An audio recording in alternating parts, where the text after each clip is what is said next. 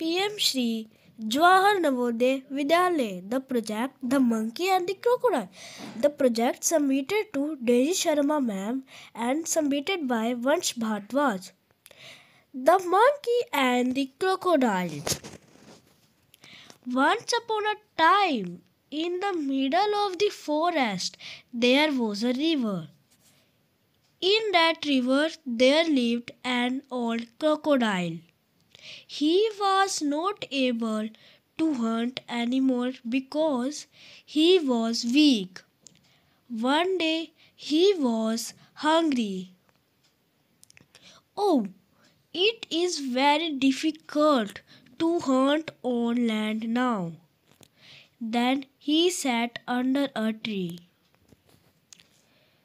A monkey saw the crocodile and asked, "Why are you so sad, crocodile? Take some apples. They are very tasty." "Thank you, dear monkey. Can you please give me these apples every day?" "Okay, crocodile." And the monkey gave the crocodile some apples, and the crocodile ate the apples every day.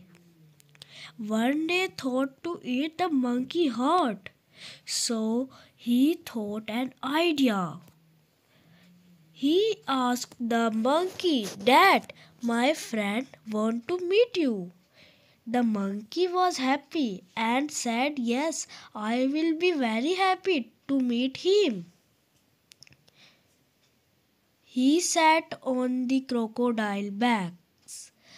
But when they were in the center of the river, he told the monkey, "Dad, I want to eat your heart, and now I will eat your heart." The monkey thought of a plan. He said the crocodile, "Crocodile, but I forgot my heart on the tree." So the crocodile said, "Dad, go and take your heart and give it to me." The monkey said, "Dad, what a foolish crocodile you are. How you can take the heart from the body? And I gave you so sweet apples, but now I will never give you those apples now. You are not my friend."